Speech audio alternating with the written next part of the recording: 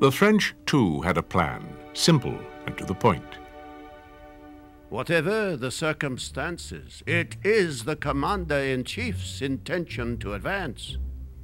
All forces united to the attack of the German armies.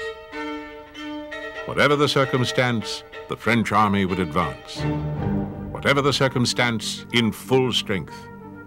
Whatever the circumstances, through the lost provinces of Alsace and Lorraine on to the Rhine. Whatever the circumstance, the pride of France would march on. The French infantry would march still dressed in the red uniforms of 50 years before. Amid the uniforms of old France was a touch of Africa. Zouaves from Algeria and Morocco, and the famous Foreign Legion. The cavalry too would advance, still wearing uniforms worn at Waterloo, but eager to charge and slash the German enemy. With uniforms drawn from history and ideas drawn from fiction, the army was up to date in one respect. It had the finest field gun in the world, the 75mm. Flexible and mobile, it was capable of firing 25 rounds per minute. And the French army had them in great numbers.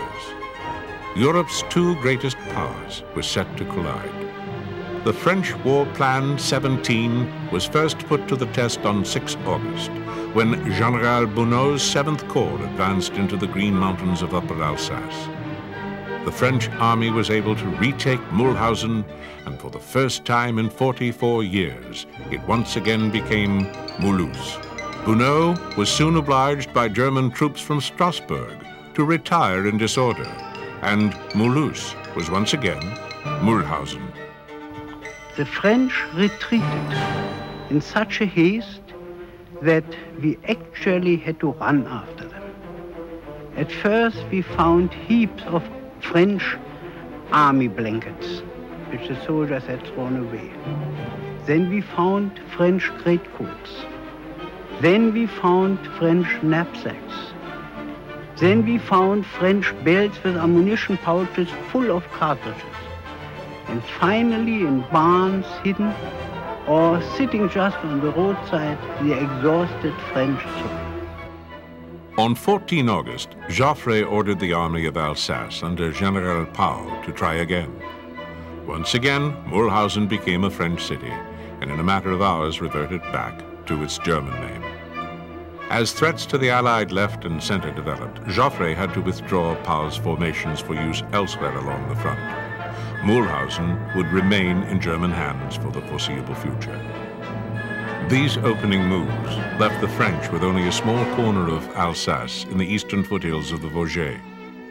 The principal thrust into Lorraine by Dubai's First Army and to Castelnau's Second Army also began on 14 August. The French advanced as liberators and not conquerors. The man in charge of the Kaiser's vast army was a man of unsteady nerves. General von Moltke was a cultured, thoughtful, reasonable man, but he was also a sick one, an uncertain man. Now, as the French were about to advance once again into Alsace and to launch a grand all-out offensive into Lorraine, von Moltke's indecisions grew upon him. The ambitions of other generals also came into play. When Crown Prince Rupert of Bavaria proposed a counterattack by his 6th Army and von Heringen's 7th Army, Moltke, seduced by the prospect of enveloping both French flanks, let them proceed. The subsequent actions at Sarrebourg and Morange on 29 August rapidly revealed that for the French infantry, offensive spirit would not by itself triumph over modern artillery and machine guns. Having vastly underestimated the extent to which the Germans would use reservists, and still unaware of the real width of the German drive through Belgium, Joffre misjudged the strength of the German center. Ordered to advance northeast into the Ardennes, Rutherie's 3rd Army and Delangle de Cary's 4th Army blundered into German forces around Neufchâteau and Virton on 21-22 August and were bloodily repulsed. we were shot down like rabbits, because for them it was a real target, because we had red trousers and we were down in the hole themselves. Then we had to retreat, of course. We lie down for a certain while, try to make some holes, and after that, when we could do nothing, we had to retreat back.